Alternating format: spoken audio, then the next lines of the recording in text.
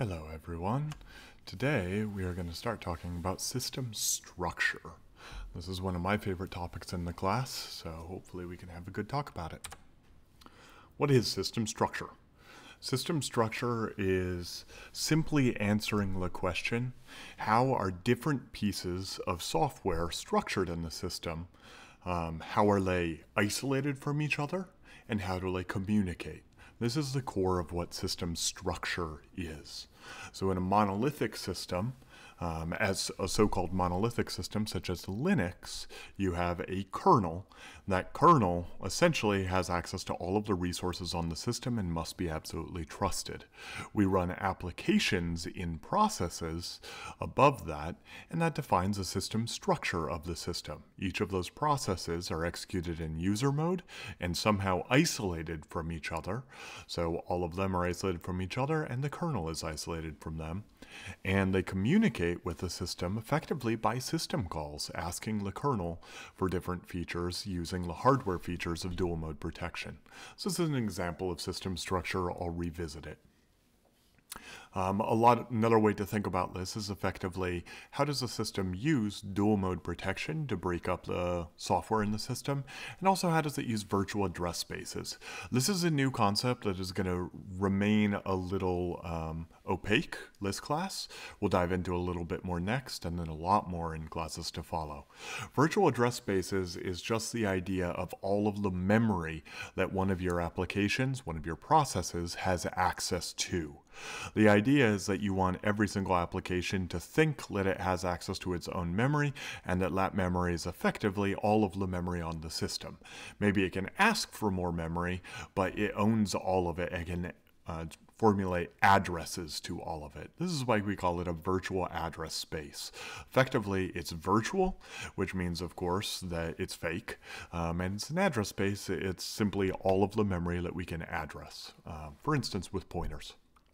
Now, system structure is really important, and we're talking about it today because it has a huge impact on the security and reliability of systems, and can also in some ways impact how you program for them and how maintainable they are.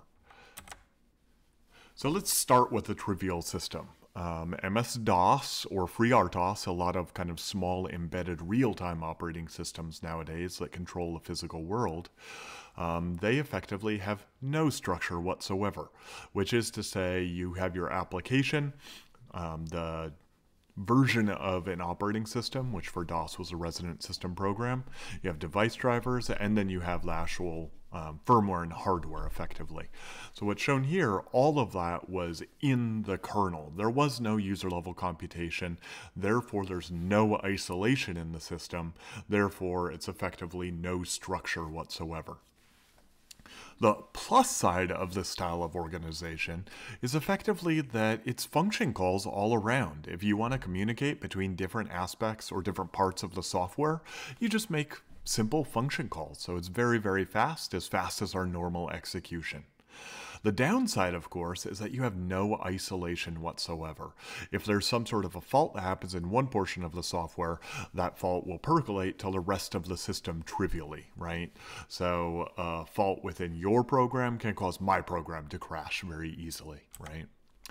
Now, revisiting that notion of a monolithic operating system, this is effectively Unix, Windows, OS 10. Please go to Piazza and post to me how I'm wrong about OS 10. There's a little bit more nuance that I'm going to convey here. For that, by that same logic, do the same about Windows, and even modern Linux. But how I want you to think about monolithic operating systems is effectively that you have user mode and kernel mode provided by dual mode hardware, as we've talked about. You have the hardware on the very bottom that's managed by the operating system that runs in kernel mode, right? So this is fairly natural given everything that we've been talking about so far in the class. And then above that, in user mode, we have separate virtual address spaces organized into your applications, Word, Excel, your browser, etc. Those are all different address spaces executing at user level. And we know that if they want to communicate with the rest of the system, they make a system call, right? So we talked about how a system call works and the mechanics behind it. Still is a little opaque. but we kind of get the gist of what a system call is. It's relatively fast. It involves switching between different modes, user mode to kernel mode, switching stacks, and saving and restoring registers. That's about it, right? It's nowhere near on the order of a function call. It's much more expensive than that, often maybe 1 to 2 orders of magnitude faster. But in the grand scheme of things, relatively fast. So in this type of a scheme, a monolithic system, all of the operating system services, file system, networking, memory management, scheduling, network device drivers, etc., all of the DMA ring buffers, all of that, those are all in the kernel, right? Now, the downside of this is that when something is in the kernel, we know that it has access to all of the resources on the system, so it must be trusted and must work properly, right? And this is challenging because, and this is a very old graph, I sincerely apologize, but it'll give you an idea. Here you see Windows 95, 98, XP up to Windows Vista, so this is pretty old. Well, very old, I should say. But you see the source code progression through all of those, right? You start out with Windows 95, that was about 15 million lines of code, and by Vista, it's up to 50 million lines of code, and that just kept on increasing, right? And this is not just a Windows thing. Linux has the same type of a growth. OS X, I'm sure, has the same. So all of this is lines of code effectively in the kernel. And you know how hard it is to get your programs that are, hundreds to thousands of lines executing. Take that up to 50 million and ask yourself, what is the probability that they've gotten rid of all of the bugs? What is the probability that there's no vulnerability in there that can be exploited by a hacker to be able to take over the system, right? To execute some code that you don't want to be executing in kernel mode, right? So the general problem with monolithic system structures is effectively that you have to trust the kernel, and the kernel is so large that it's effectively untrustworthy to the extreme, right? So there's a little bit of a contradiction there. But on the other hand, they're pretty reliable. For us, using them for desktops when you don't necessarily have malicious intents attacking them, they're pretty reliable. They work pretty well. Generally pretty easy to use. So the monolithic system structure, I think it's very good for things like desktops where you don't necessarily need to put all of your trust in the system for it to execute correctly.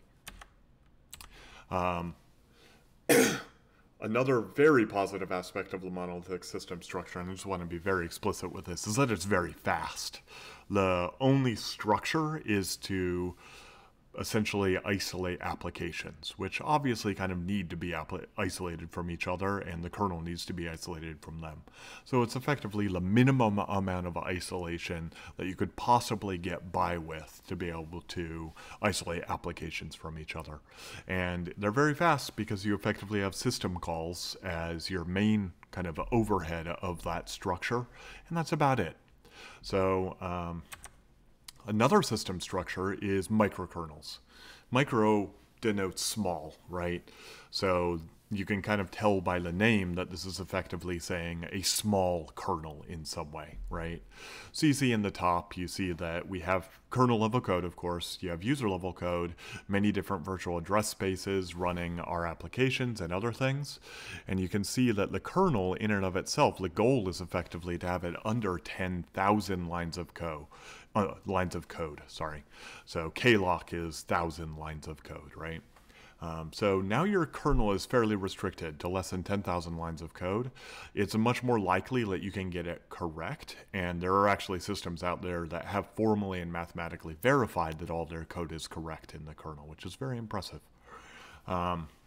But if you don't have all of the code for things like networking, file systems, and memory management, device drivers in the kernel, where does it go, right? It's not like that code can go away. If it could just go away, you wouldn't have it in monolithic systems either, right? So In microkernel-based systems, you move that code to separate virtual address spaces that don't execute applications, but instead execute your actual system services, which is what you see in the diagram here. So if you have an application that wants to now read something from the file system, instead of just making a call to the kernel and getting a response, it needs to use IPC, inter-process communication, to be able to communicate with the file system virtual address space process. You can think of process and virtual address space as being synonymous here. It tries to communicate with the file system, pass some arguments to, for instance, an open call to open some sort of a file, and then the file system will return data back to the application. In this case, that it opened the file for it and that it can access the file through some sort of file descriptor, for instance. So it does what open would do, but instead of the open being a system call within the kernel, it is now a call that it gets made between different processes, so the application can ask the file system. So this is the general gist and idea behind a microkernel. And of course, the file system itself might require more memory at some point in time, so it would invoke through IPC the memory management component or service, and the memory management service would provide it more memory, etc., right? So the general idea is to break apart the kernel into multiple user-level components that can be isolated from each other, and then use IPC to communicate between them, right? Okay, so that's the general idea behind a microkernel. What's kind of the cost-benefit analysis, right? So it moves the functionality from the kernel to the user space. It uses IPC to communicate between these servers. And servers is a bad word here, but it's the common one. Server is just one of those services, like the file system service running at user level. Now, if you think about it, what we've done is broken apart the software into a whole bunch of different pieces, right?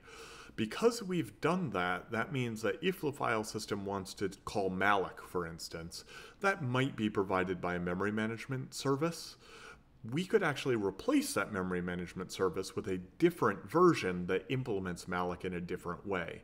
So it's really easy to swap out functionality here, and it's really easy to add functionality to the system, because all that it is starting up another process, right?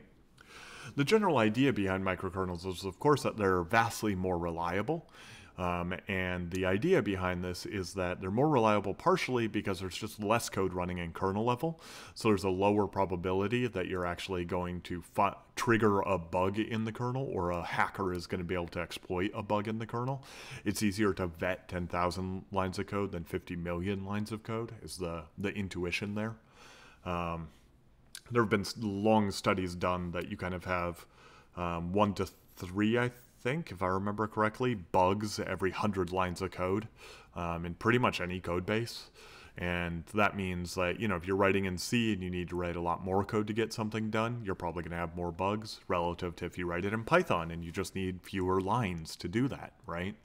But the number of bugs per line of code tends to be pretty invariant. So what do? You try to minimize the amount of code, minimize the size of the kernel, right? Okay.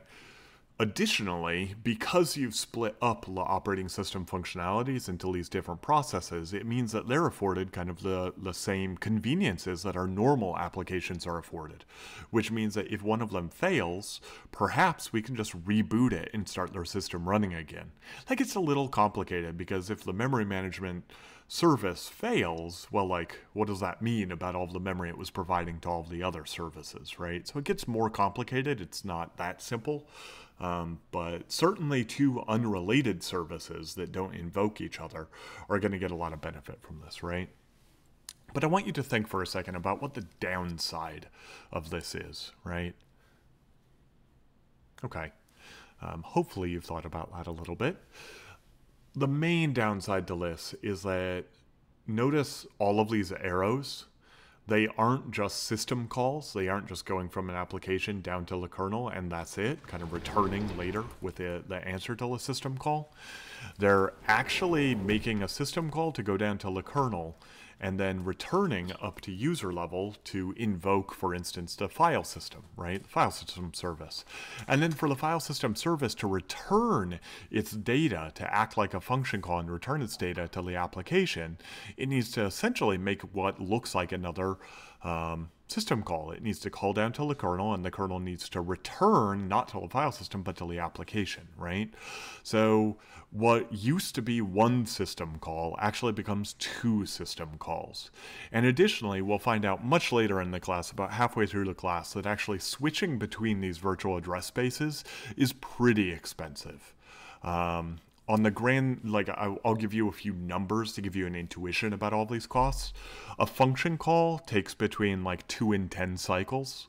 A system call takes round about 100 cycles, between 30 and 100, but I'll just say 100 for simplicity. Switching between virtual address spaces takes about 300.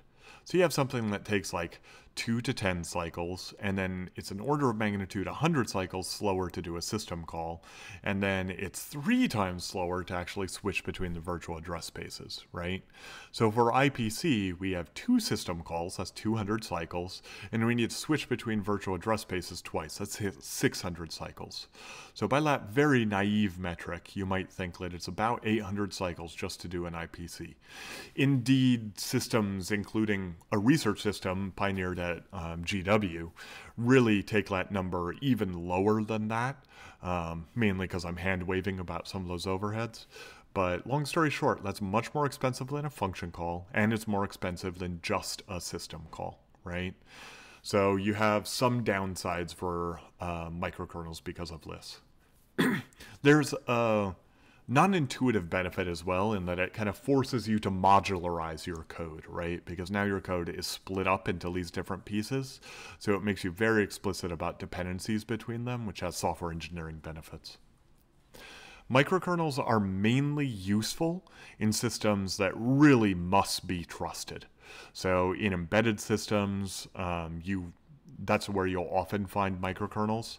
In military systems, you often find microkernels, and this is just because security and reliability are at such a premium in those systems that you really need to ensure it in every way, shape, and form, and the system structure provided by microkernels focuses on that and has some overhead with respect to performance. Okay, the third system that we're going to look at, I don't count no structure, because nobody really uses that much anymore except for small little systems, is virtual machines. So I'd like you to think just a little bit, kind of pause the video and recall a little bit what you think virtual machines are. You've already set them up for the system, but that's kind of executing some commands, right? What do you actually think virtual machines are? Think about it for a second, then unpause me. Penny is pondering here. She's on horrible laundry and yet still pondering what VMs are and what function they serve in the world. Good girl. Okay, so there's some terminology with respect to virtual machines that we're going to need to get back. It gets a little confusing. So with virtual machine, we're trying to run a operating system, but effectively in kind of user level, right? We're trying to run a whole operating system, including a kernel, but not in the actual kernel of the real machine. This means that we need to define some stuff. So the host is the actual kernel on the system.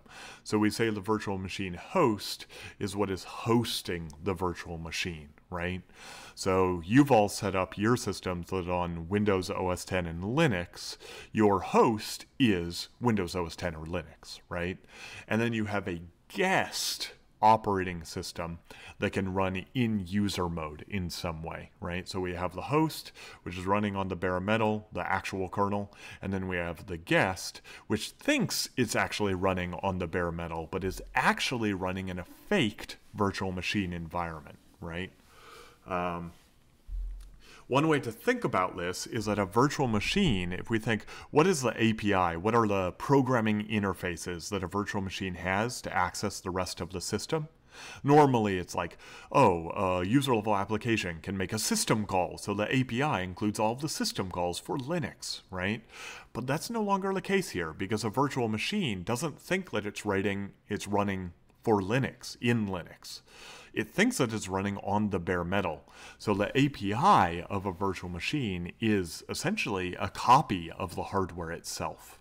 This is why we call it a virtual machine, because we are providing a virtualized version of the machine to execute a guest operating system inside of, right? So if we think of what this looks like, we go from a monolithic system that looks like this up to a virtual machine that effectively looks like this, where we have what's called the hypervisor virtual machine monitor, which is the host operating system that runs multiple virtual machines. Each of those virtual machines can be running a whole monolithic system like Linux inside of it, right? When those virtual machines need to somehow trap to the hypervisor, we'll see some reasons why this might be, but often it's for things like I/O, right? If the virtual machine itself is not allowed to talk to a networking card, then it has to have some way to trap down to the hypervisor, the host operating system, to ask it to talk to the networking card for it. These are called hypercalls. Now, we'll talk about the mechanics of hypercalls later, but really hypercalls are just like the virtual machine equivalent of a system call, right? Now, in your installation, what it looks like is actually the hypervisor or virtual machine monitor, which is your host operating system, OS X, Windows, or Linux. And it can, of course, run a whole bunch of applications in separate virtual address spaces, as you always do. But it can also now run virtual machines. Multipass or WSL is able to now run virtual machines alongside your normal processes, which is pretty cool. But it raises a question, like, how is this possible, right? What does this mean? How do we provide this virtual machine abstraction, or the lie of the virtual machine, right? And the big questions that we're going to kind of think about is effectively not necessarily hypercalls, because hypercalls we kind of already have an idea for. Hypercalls could kind of look like system calls, right, in the worst case. So the real question is how in a guest operating system a system call works. How do we make a system call from a virtual address in one of those guest virtual machines and have it somehow go to the system call handler executing in the mode 0 of the virtual machine to execute the kernel, right? This is all weird now because we aren't running in kernel mode, we're running in user mode. So how could we have this weird system call that when we're running in user mode traps from something running in user mode to something running in kernel mode in the guest OS, but it's really running in mode 0, user mode from the perspective of the host operating system, right? The second big question is how do we make interrupts work in this type of environment, right? Interrupts naturally go to the hypervisor, right? The host operating system. So how do we make an interrupt go to a virtual machine? So these are the two big structural questions that I want you to ponder for just a little bit. Okay. How do we make a system call work? So the gray box is the virtual machine. And what we do is we make it so that the processes running within the virtual machine are actually effectively running as processes within our host operating system, right? But when one of those processes makes a system call, what we want to do is not have it be answered by our host operating system, the hypervisor. Instead, we want it to be answered by the actual virtual machine kernel, which is in the guest operating system. So when we receive a system call from that process, we need to somehow switch over to usually the separate virtual address space that contains the virtual machine kernel for the guest operating system. And then somehow that operating system in the host needs to upcall into that kernel. What that means is effectively set the instruction pointer and stack pointer to what the virtual machine kernel expects for a system call. We've said many times that during a system call, the instruction pointer and stack pointer are set to values that were chosen by the kernel, and you start executing the system call handler there. Well, now the virtual machine kernel in the guest operating system has set up its fake virtual hardware, including its instruction pointer and stack pointer that we should use when its processes make a system call.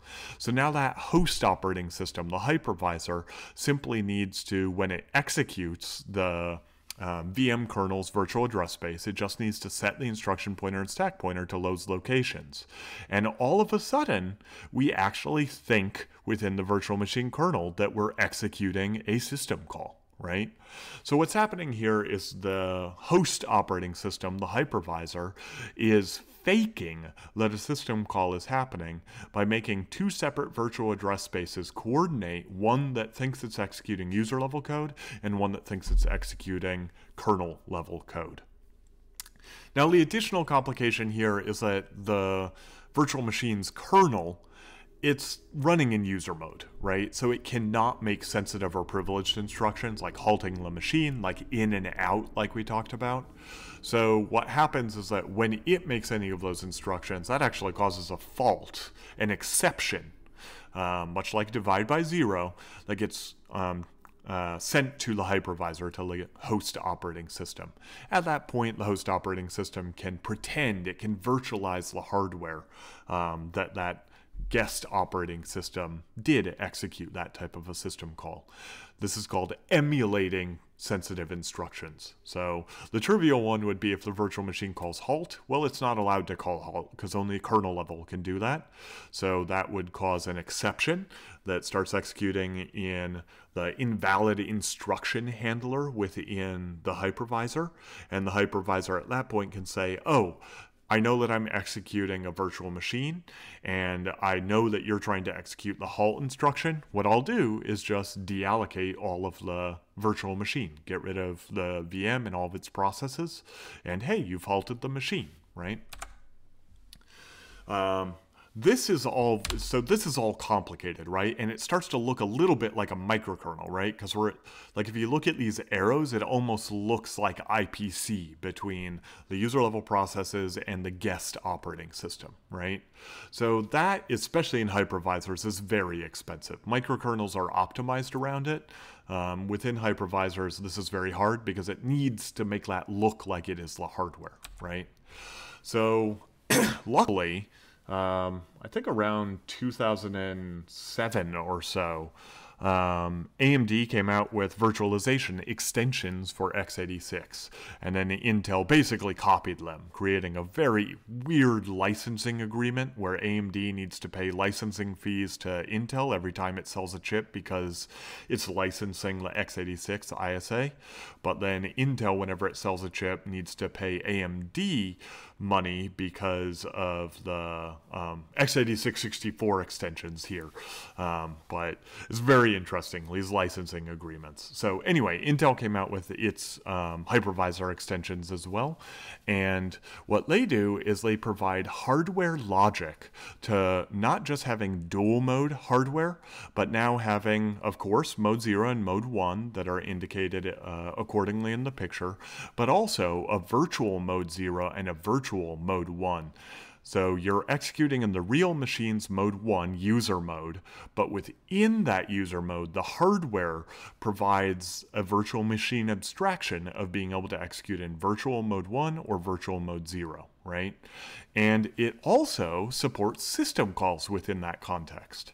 So when the CPU is running at virtual mode 1, and of course the real host operating system's mode 1 in user mode, a system call will not trap to mode 0 in the host operating system. Instead, the hardware virtualization support provided by AMD and Intel will say, oh, I'm actually executing within a virtual machine in virtual mode 1. What I need to do is do all of the normal operations that would be done when trapping to a system call, but instead do it within this virtual mode 0. Right? So now system calls go directly from virtual mode 1 user mode to kernel mode, right? However, all of that code is still executing really in user mode from the perspective of the of the perspective of the host operating system. Hopefully that gives you some indication of how this works. There are ways for the kernel within the guest operating system to make explicit hypercalls, and there are exceptions that it can trigger. If it executes a sensitive instruction that for some reason the hardware virtualization support can't handle, that will still make an exception down to the hypervisor that will have to figure out what to do with it. This is effectively where QEMU comes in. So we're using QEMU to run XV6, and QEMU is effectively the thing that handles all of those exceptions effectively from the virtual machines. Okay, so now what happens with interrupts? Let's back up. No hardware virtualization support exists. They haven't extended the hardware ISA with that type of support. So we have to implement it on our own. How does an interrupt happen? Well, an interrupt from a real device, of course, goes to the host operating system, the hypervisor or the virtual machine monitor, right? Linux, OS X, or Windows on your machine, right?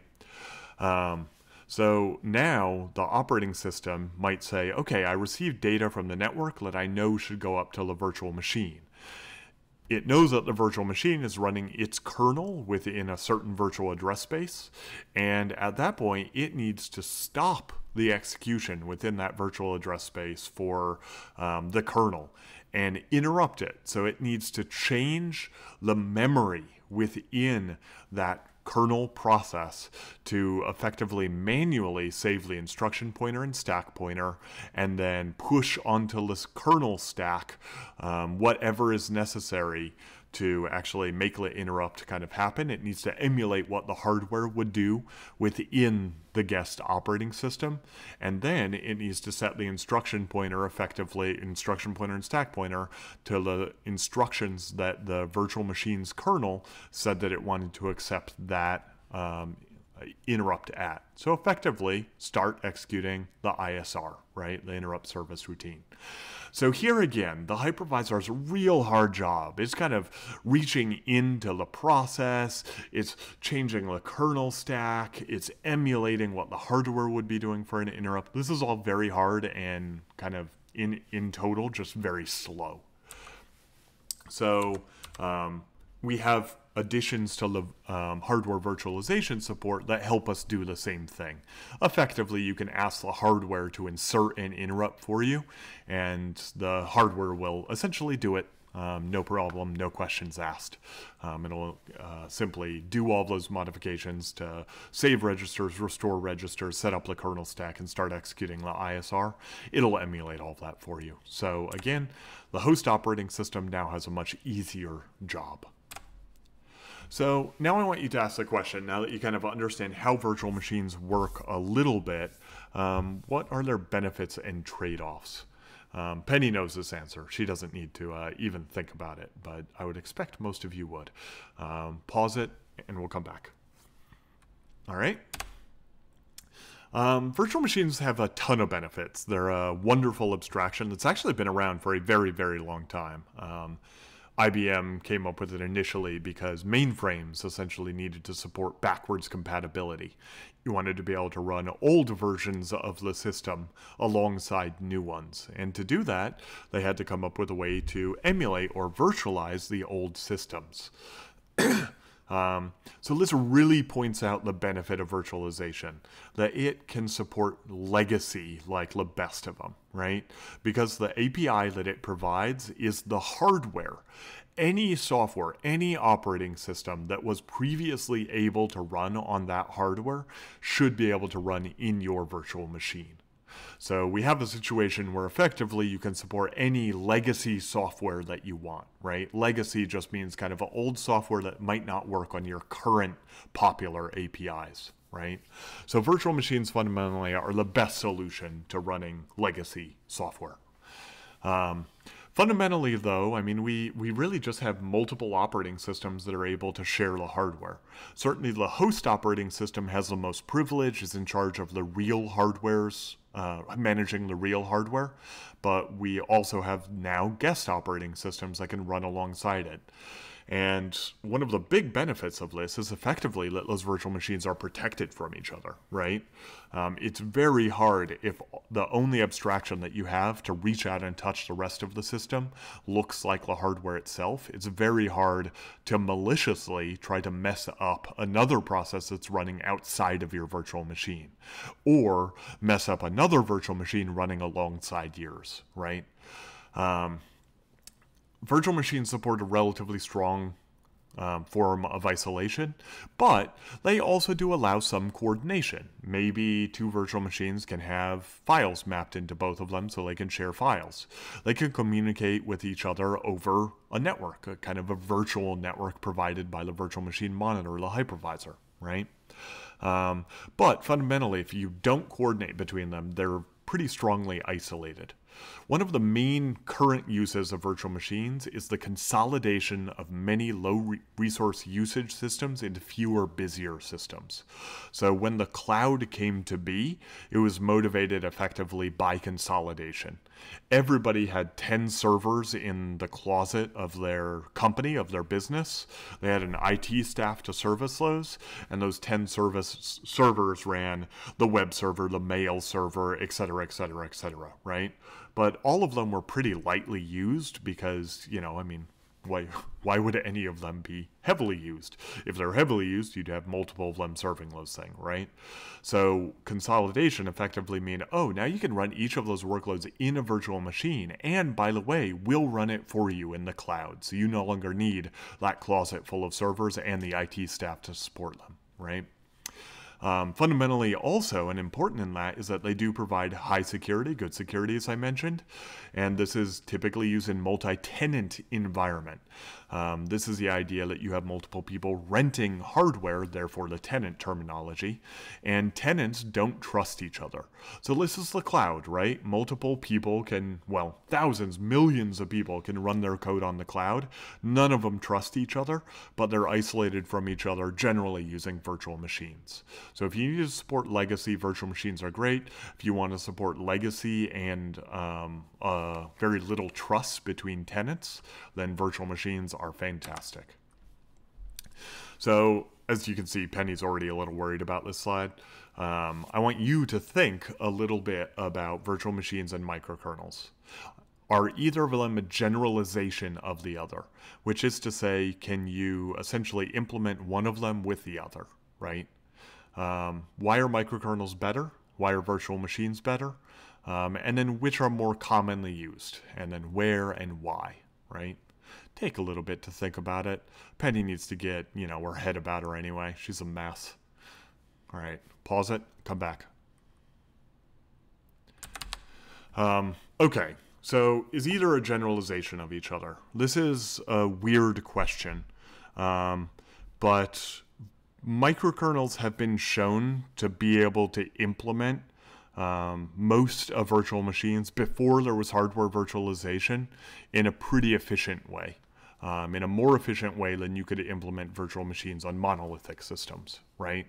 So there are certainly arguments to be made that microkernels, because they focus on IPC, because they focus on communicating between different isolated things, could support the communication that was necessary for things like system calls efficiently. So if a system call was communication between two processes, one of them running an application in the VM and the other one running the kernel of the VM, then microkernels tended to be much faster than the alternative. However, when we get to hardware virtualization, it gets a little stranger. You don't want to implement virtual machines in microkernels in that way anymore. However, many microkernels have virtualization extensions built into them, which is to say that microkernels can use the hardware ISA extensions to be able to run virtual machines themselves. What that effectively means is that one of those processes for microkernels ends up being a whole virtual machine, and it can use IPC to ask for services, to trap when it needs to execute instructions that it cannot, to other services using IPC, right? Virtual machines, if you look at them, kind of squint your eyes a little bit, they look a little bit like microkernels because they're kind of communicating between user level and kernel level and between kind of isolated things. But when hardware virtualization came to be, virtual machines started to look very different than microkernels, right? So virtual machines really, you could run a microkernel inside of a VM, but that's not really the same thing, right? Is can you implement one with the other? Microkernels commonly implement virtual machines. So it's kind of a question of what you want. Do you want to be able to run virtual machines and still run a whole bunch of services alongside them in a microkernel for heightened isolation? Or do you just want to run a virtual machine monitor that's customized for running VMs? Which is more commonly used? I'd imagine most of you would think VMs are more commonly used because they're kind of the core of EC2, of the cloud as we know it, and you're all using them. And there's certainly some truth to that. But microkernels are actually pretty common as well. I think pretty much every single one of you that has an iPhone is running a microkernel in the secure processor of the iPhone. Some Android systems have microkernels in them as well. Google's new operating system that is going to replace Chrome OS and Android is a microkernel. So they're actually relatively common. Like I said, they're used in embedded systems quite a bit, systems that control the physical world. So they are not, they are used in a whole bunch of places where you wouldn't know that they're used. Typically because we want to kind of hide the parts of our system that need to be secure, need to be reliable. So generally, you use virtual machines when you need a multi-tenant environment and you want legacy support. You want to be able to run legacy code. Microkernels tend to be used in places where security and reliability are your first constraint, the thing that you care most about. Okay, the last system structure that we're going to talk about is containers. These are a term that have been flying around for a while. They're very popular. They're a really cool technique. I want you to ask yourself, what are they? And what is their structure? If you've heard of them, try to kind of get an intuition. If you haven't, that's fine. I'll answer in a second. So pause and I'll return. Penny's very concerned about this question. Okay. So containers are the thing on the right. So the thing on the left is effectively just a normal monolithic system. Okay. And the idea is that in a monolithic system like Linux, for instance, every process has a process identifier, a PID, a name associated with it, a number associated with it. In this case, Word has 10, browser has 11. And they all kind of can access files on your file system in roughly the same way, right? You have a root, you can go into home, you can go into gparmer, or you could go into the user shady McShady, see what they're all about. Probably nothing good, probably only nefarious things. And this is how we think about normal systems. Word and browser, they kind of go through your file system just the same. They may have different permissions to different parts of your file system, but they can usually go through a lot of it and they see the same namespace for the file system. On the right, we see containers. So the dotted lines indicate kind of the container logic. A container is still using a monolithic operating system. It just runs on top of Linux, Windows, whatever, right? However, within each of the containers, the monolithic operating system API has been extended to allow separation of namespaces between different containers. What that effectively means is that you can have process ID 10 and 11 in one of the containers, as we see on the left, and then process 10 and 11 in the other container on the right. You can have overlap between those two process identifier namespaces simply because containers have separate namespaces. That means that effectively containers don't necessarily see what each other are doing very well, right? With the file system, you can see that when a browser tries to open a path on the file system, a container allows you to say where the root of that container is. In this case, the container on the left has its root set to my home directory. So my home directory would be seen as the root directory of that container. Whereas Shady McShady over there is constrained with root being their own home directory. So what that means is that the namespaces are somewhat disjoint here. The files that the second container will be able to see do not include any of my own files, right? So the fundamental technique behind containers is effectively namespace isolation and separation. However, the structure of the system actually hasn't changed at all. System calls still go directly from a process down to the kernel. If there is a bug in the kernel, keeping in mind that the kernel is 50 million lines of code, right? Or if some malicious hacker is able to leverage some bug within the kernel, they will take over the entire system, including every container on the system. This is very different from virtual machines, where if you compromise the kernel in your virtual machine, you only have access to the resources of that virtual machine. Right? So this is a big difference between containers and virtual machines. It means that containers provide significantly less isolation than virtual machines, but they are amazingly nice for development and operations. I can almost guarantee that you will use containers professionally and probably relatively frequently when you're going to an internship or when you go off to a job.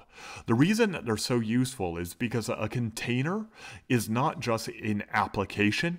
It is an application in all of the libraries and other applications that it requires to execute. So if you remember when you installed the VM infrastructure and your editor and everything for this class, yeah, it was kind of a pain because you had to go through and manually install all of those things, right? But a container includes all of that stuff on its own. So what you could do is instead just run the GW operating system container, and it would automatically have all of that stuff set up for you. This means that different developers working on the same project can essentially have an identical environment without really needing to work at it, right? A container is that abstraction of an identical environment. When you need to deploy your code, that's fine. You deploy a container to ops, right? So containers are brilliant for development and really changed how people think about development on systems. So first and foremost, they provide a reproducible development and production environment. This is, by my estimation, the biggest benefit, right? This simply comes from the fact that you don't install an application like we typically think about. You just can install a container, which means an application and all of its dependencies, right? You don't need to worry about library versions and all of that stuff, right? So now a kernel bug load does lead to a full system compromise. So these are not as secure as virtual machines, as microkernels.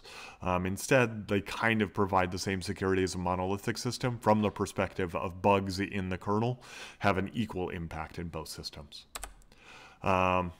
I forgot to write a summary. So the summary here is that we've gone through no structure, monolithic structure, microkernel, virtual machines, and containers. These are different ways of thinking about how the different pieces of software on your code should be isolated from each other and how they should communicate. And we've seen that different decisions in system structure can lead to trade-offs between how fast a system is, whether you need microkernel-based IPC that's slower than a raw system call, therefore slower than a monolithic system, or you want security. Microkernel isolates all these pieces of code from each other and minimizes the code in the kernel, therefore minimizing the impact, minimizing the probability will be compromised, right? So now you have so much isolation in the system, you have more security. Virtual machines, great for legacy environments and great for multi-tenant environments. Containers, great for development and production effectively. So that is system structure. Hope you enjoyed. Bye-bye.